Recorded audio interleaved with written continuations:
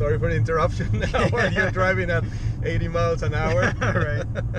We're here in Vancouver, well, outside Vancouver, where we drove like, what, 200 miles out of Vancouver? Yeah, about 250 or so now. Northeast, driving the new 2017 Genesis G90. Don't say Hyundai Genesis. Exactly, that's what I paused. Almost.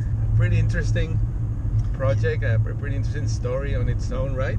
Yeah, I think it's a really unique opportunity for us. It's kind of fun because how often does an automaker launch a new brand? Not very often. This is only the second one, I guess. Yeah, this decade. This century, actually. This century, right? Because Tesla in 2004. Right.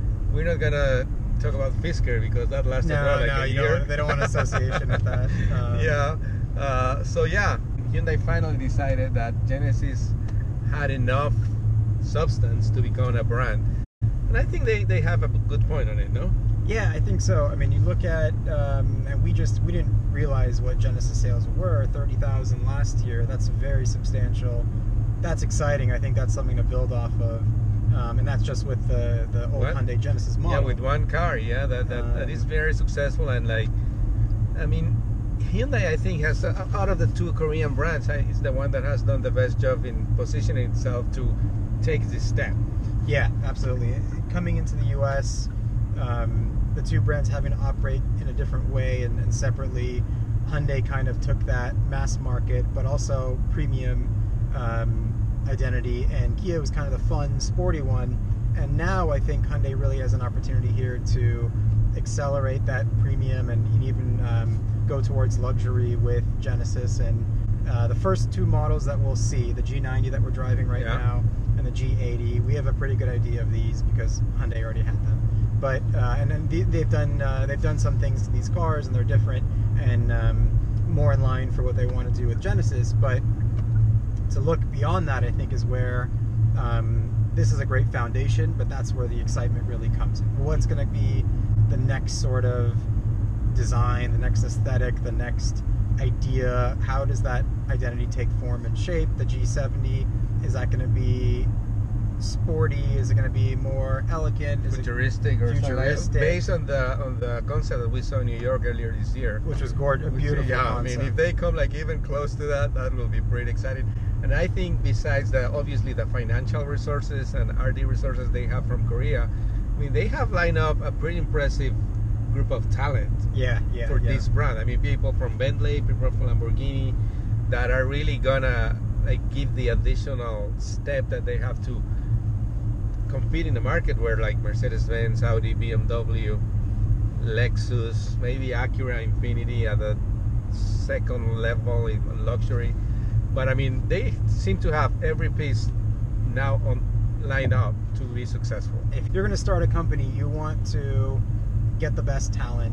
It doesn't happen overnight. A tree doesn't grow overnight. So you start with the seeds, let that kind of develop. Right now, this is the early stages. This is the beginning. This is spring training. So they're really experimenting and trying to figure out what's that exact market, what's that tone, where do they want to go.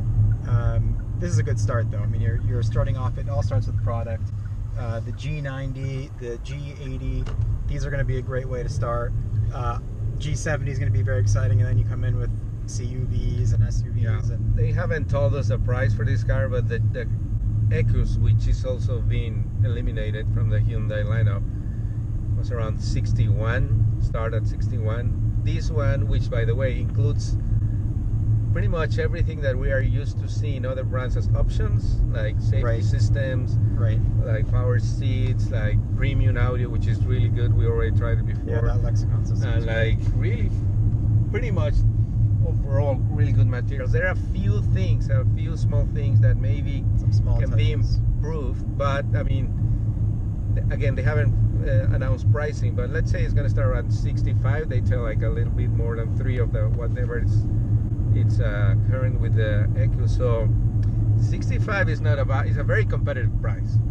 It's taking that Hyundai model, which is a lot of in-your-face features, a lot of things you can identify and point to and say, okay, there's value here. And I think that's a good start for Genesis if you want to get the sort of savvy premium and upmarket consumer, taking that formula from Hyundai is a way to do it. Yeah. Commonage Road. And I mean, you travel a lot and you cover a lot of the luxury segment of the automotive industry, and you actually just came back from maybe driving two of the most luxurious and expensive cars in the world, right? The Chiron and the Aston Martin. Yeah, right? yeah. The Chiron, I didn't get to drive the Chiron, but we did a design and engineering workshop there, and then we got to drive the Aston Martin sort of next generation vehicle, the DB11. And so definitely a different world, another stratosphere there, but it's still in the luxury stratosphere, which is it's been growing and growing and growing. And then the interesting thing to me is like the regular brand, like the Nissans, Hondas, Toyotas, the gap between those and their luxury brands is like getting smaller and smaller. I mean, you see a Nissan, a well-equipped Nissan Maxima, and you see a Infiniti Q30. Right. There's difference, but there's not that much difference. No, you're right about it. The gap is definitely getting smaller.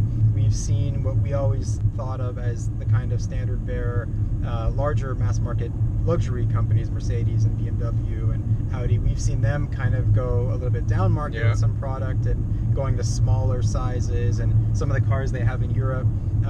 You know, I never thought 5 or 10 years ago that we'd see the X1, for example, or you know, we've come down to even smaller hatchbacks that are really popular in Europe, and Mercedes brought their first sub 30 starting car, which is really but as a former PR person from PR head of Mercedes-Benz used to say, like, it's easier to go down from the penthouse to the lobby than going from the lobby to the penthouse.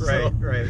I mean, that trip can be a little bit bumpy in some cases, but again, Hyundai, I think, is doing a great job. Hyundai, the mother company, let's say, because this is a completely separate business unit. Yeah. Like Genesis is completely separate, and now Hyundai is separate. Like I guess, like Nissan is trying to do with Infiniti, and so we'll see how it goes. But the experience today, I think, was great.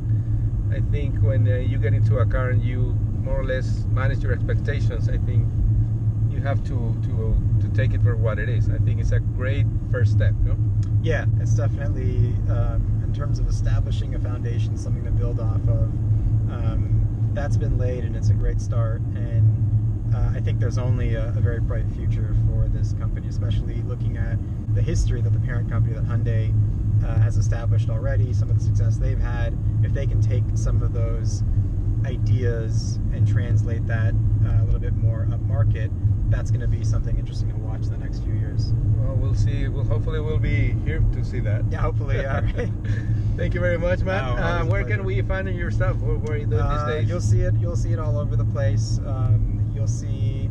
I've got one of the Bugatti stories just ran in Cool Hunting, and you'll see another one running on Autoblog. And there's also some stuff in Luxury Magazine. That's this upcoming month, September. That issue goes out. Excellent. We'll be paying attention. Thank you again for sharing the ride with me today, and always a pleasure. I'm gonna keep enjoying this beautiful, beautiful day here beautiful country, beautiful in road. Canada, because we reached our destination. So see you next time.